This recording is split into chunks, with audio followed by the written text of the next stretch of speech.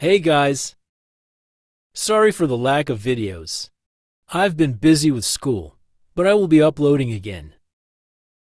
Anyway, I hate Five Nights at Freddy's now, and here's why.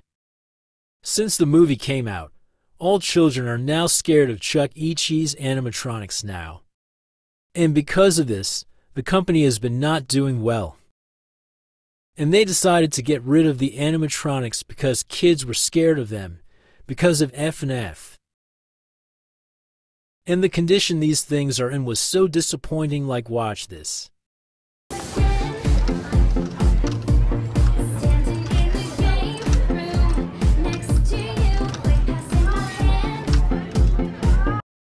Like, that is a prime example of what FNAF has done. Like, hey, lower jaw is missing.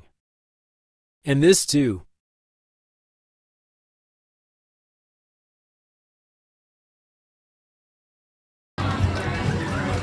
Rachel, where do the cups go? Where do they go? Oh, are the ones that are... Yes, that is the back of her head missing.